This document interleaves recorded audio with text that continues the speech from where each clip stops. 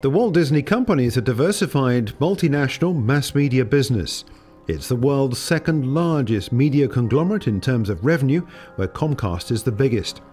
Founded by the Disney brothers Walt and Roy in 1923, it's now a $150 billion business, which includes 5 business segments, including media networks, parks and resorts, studio entertainment, consumer products, and interactive.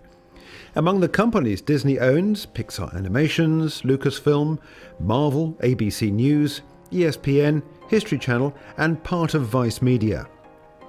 Disney's current board of directors includes Jack Dorsey, chief executive of Twitter, and the COO of Facebook, Sheryl Sandberg.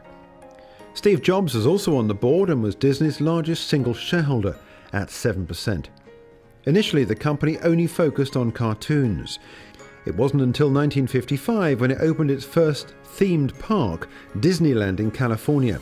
That was followed by Walt Disney World, which is now the most visited vacation resort on Earth, all 43 square miles of it, equivalent to the size of San Francisco. In 2016, Disney also opened a resort in China, making it the largest foreign investment ever. Without a doubt, Disney is a company of many records.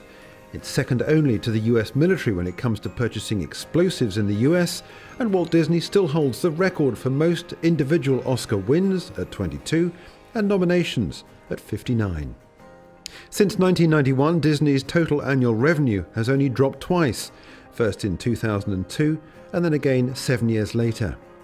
Its 5-year annualized return on equity for investors, the period of 2009 to 2015, is 315%.